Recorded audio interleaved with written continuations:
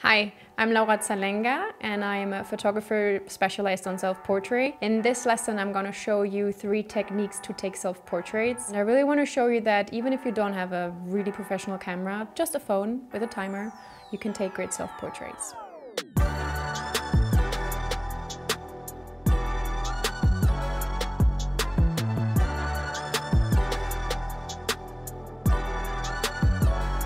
Phone, very helpful because it has a camera. And then I go to the timer. You have different options, but I like the 10 seconds because it gives you a bit more room. And then you need to find something to, of course, keep your phone upright. I take a roll of tape because you might have a tripod, but maybe you don't. So get creative. I sometimes even use a shoe. And now I see that this is a bit of unstable. So I think I'm just gonna use a piece of tape so it doesn't slide away. So now I can put the phone in here. So now this is way more stable. And I can even, because now it's hard to reach my hit button down there. So now I can even use, of course, the side of the phone to start it. Run. And well, this is gonna be a fantastic self-portrait. Fake smile, don't do that in reality, of course, but this is not gonna be a great photo.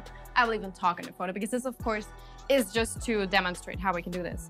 Okay, look, photo, it's sharp.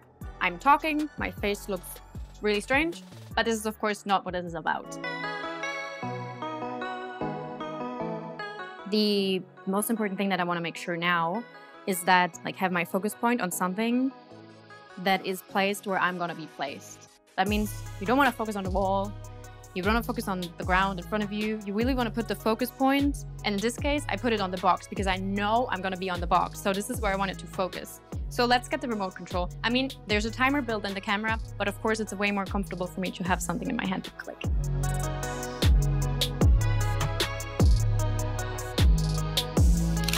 Yes, that looks good. And let's see if that works with me being there. So here's the next one. And here, as you see, I'm hiding my remote behind me. But of course, with a 2 seconds timer, I of course could also just put it somewhere else, let's say on the ground, but I'm too lazy for that now. And again, I will have a talking picture. Let's check out the photos. Fantastic. I will use this as my next profile picture note.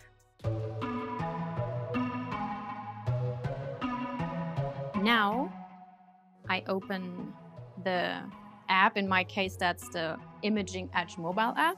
And I tell my camera to control with smartphone and connect.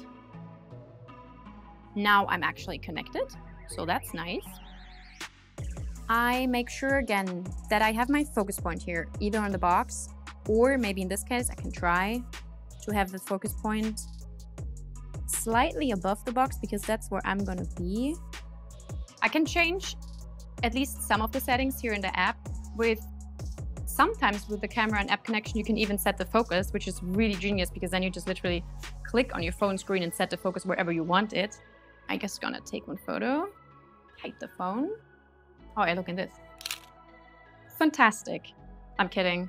While with the other 2 methods, you have to listen more to your body and yourself instead of the device that's in your hand. So I think even if you have this method available, I would still recommend doing one of the other 2 every now and then just to practice that one too. And also for those who just have a phone, don't be sad.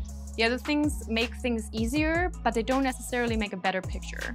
I hope you enjoyed this lesson. If you want to see the other ones, where I teach a lot more about inspiration and about my whole process and how I actually execute my self-portraits, then have a look in the description where you'll find a link to my Domestika course.